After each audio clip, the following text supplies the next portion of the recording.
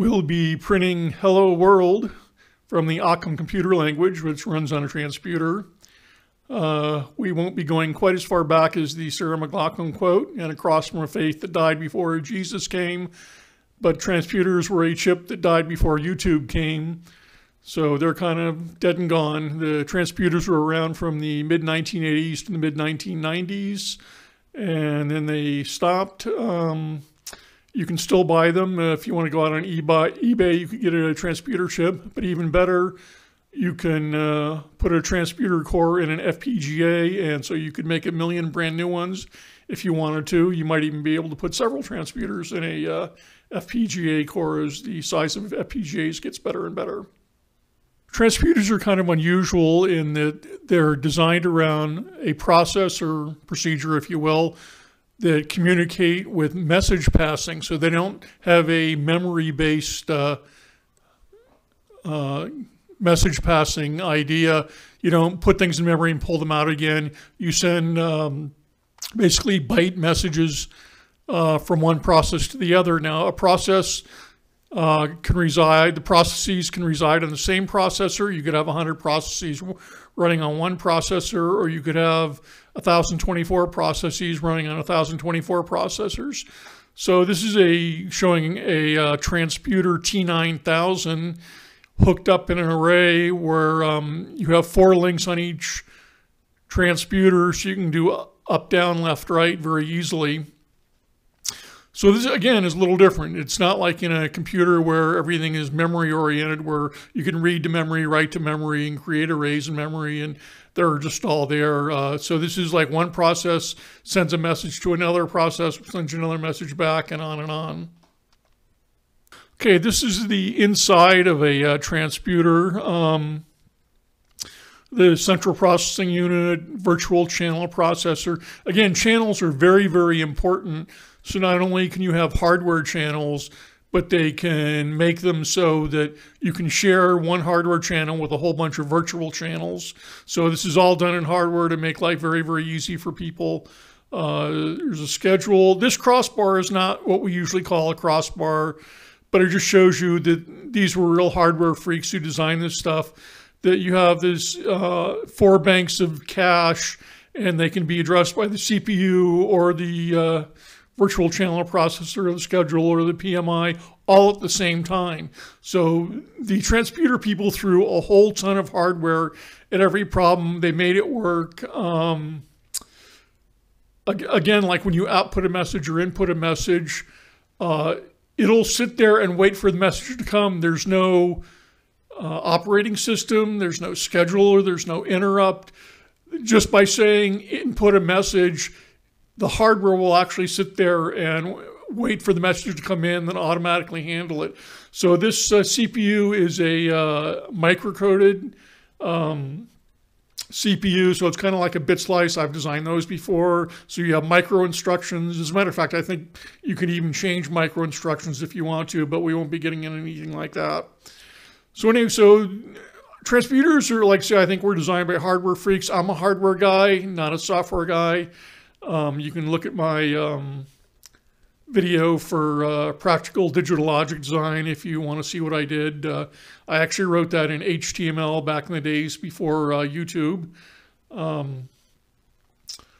So let's go on to the next picture. Now, again, because links are so important and messages are so important, they actually have this thing called a 4-way crossbar, which can actually take one link and go to any of the other 3 links, or this link can go to any of the other 3 links. So it's a dynamically programmable crossbar. As a matter of fact, this is only a 4-way crossbar, but they also make a 32-way crossbar, so that you could actually hardwire every one of 32 transputers to every other one of 32 transputers dynamically if you really wanted to. So it's a very, very powerful architecture. Again, it's because you have a lot of little processes out there and they're running. You don't really care where they're running because they know how to talk to each other. Again, they threw a whole ton of hardware at this, so things happen at a very, very low level without having an operating system, without having to have interrupt handlers, without having to have all this other stuff that everybody else in the whole world needs. Okay, here we have the Try It Out TIO page. And as promised, you can just click on Hello World and it'll bring up the Hello World program. So let's take a look at the Occam software, which is what we're going to do. So we start out with an or include course.module, which is some mysterious include file. I have no idea what's in it, but there's useful stuff there. And let's look at some Occam. PROC is procedure named hello, and it defines a channel of type byte, which is output. Now, Occam is really oriented around multiple procedures that communicate with each other by messages. So they send messages between each other. There is no like global memory really, because you could have an array of 1024 Occam processors with one process on each one. And they could actually just communicate by, again, messages. You know, there's really one bit each way, one bit out, one bit in between two processes, but they'll nicely package them up as bytes for you, which is characters, which is what everybody wants. And then we have a function called out.string hello world, as promised. The dot here is just like a delimiter, kind of like underscore. It's nothing to do with object-oriented programming. It has nothing to do with a field assignment. So it's already output here. It actually ran when I started up. So let's just change it a little to see if it's really running again. So we're going to add some characters in our output string. And sure enough, it output. So this is a complete functioning running Occam program. So let's go on to our next program.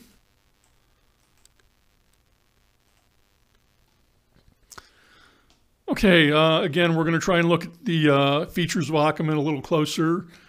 --s is a comment. So this is an Occam comment. We're using the Try It Out emulator. Here's the base page for it. Here's the page specifically for Occam-Pi. Again, the computer is called a transputer. The software is called Occam. And there's even a microcode for Occam, but we won't get into that. Here are some online reference books you can use if you want to look up all this stuff. There's a busy spinner at the top of the page. Wait for it to stop. So when you run it, you click on here to start, and then it'll spin around until it's done. So this program will input a character and then output a character. Now, to input a character, you actually have to use this input field. So I'm going to type an H into our input field. And then here's our output field. So let's see what happens when we run this. We click on start, it spins around, it's done. And we output an H. And there's a 72. So let's look at the program a little more. Procedure hello 4 has a channel of type byte. And it has an input and an output. We're going to define a variable of type byte A. So we have some sequential instructions. We input get A. So that gets it from the keyboard or our input. Then we output the value of A. So again, you could call it out bang A, and that's going to the out bang port. And just so these things don't land on top of each other, we have an out string of carriage return, or we're going to get a new line. And then we're going to use a function called out.byte to see what the numeric value was. So we input an H, we output an H, and then we output the H as a numeric value, which is what out.byte did. So that's that program. Okay, going on to our next Occam program. We're going to use the for loop, which is kind of useful when you're initializing arrays. It's not quite as powerful as most programming languages because it only does a for loop on one instruction, as far as I can tell. So we have a procedure called sample.output, and it uses a channel of type byte that only outputs. So we'll define a byte, we'll define an integer n, we'll have some sequential instructions. Again, only Occam needs to tell you that they're sequential instructions. X is going to get the letter H. we're going to set n equal to 5. So we'll use a function output string, and it'll send output bang to the screen. Then we'll output the value of x, which again was capital H. Then we'll output a string space. And then here we'll use the for command, I equals 1 for n equals 5. We'll output the character x. So we should get 5 h's in a row. Then we'll output a space just so we can see them. And then we'll use another for command, but instead of giving it a variable, we'll just tell it, hey, just do it 3 times. And now we'll output x again, so we get 3 more h's. So let's go ahead and see what happens when we run this. So we got output h, 5 h's, 3 h's. So we output x. We did 5 of them. Well, it was a capital H. Then we output 3 of them. So that's it. 1 H, 5 H's, 3 H's.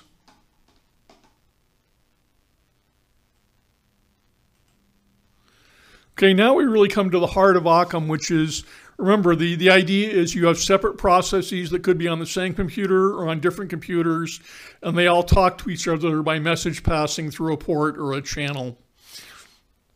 So here we're going to have 2 processes, and they're going to output and input between both of them. So there's 2-way communications between each process.